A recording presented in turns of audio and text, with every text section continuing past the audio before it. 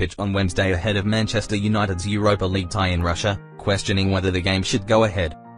"It's still hard for me to believe that we are going to play," Mourinho said at a press conference in Rostov ahead of Thursday's last 16, first leg.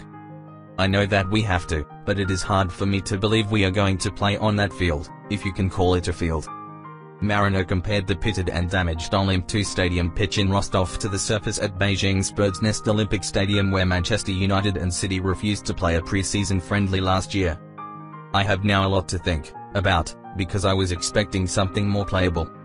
On a very similar pitch in the summer in China, me and Manchester City decided not to play, but it looks like we have to play." He said he spoke of the risks of playing on the surface to a UEFA official and was rebuffed. "I didn't have any contact with anyone until now. I just had a quick contact with a gentleman from UEFA when I was looking at the pitch," he said. "When I told him about my concerns, the gentleman just told me the players are insured, if something happens no problem." Rostov coach Ivan Danilyans admitted the Rostov surface was a far cry from Premier League standards.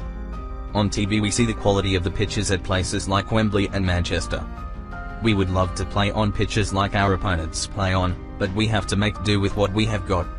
He said he did not expect the bumpy surface to throw up serious problems and said his side had played on worse. He said pitch quality was inferior for their last home Europa League tie against the Sparta Prague on February 16, which they won 4-0.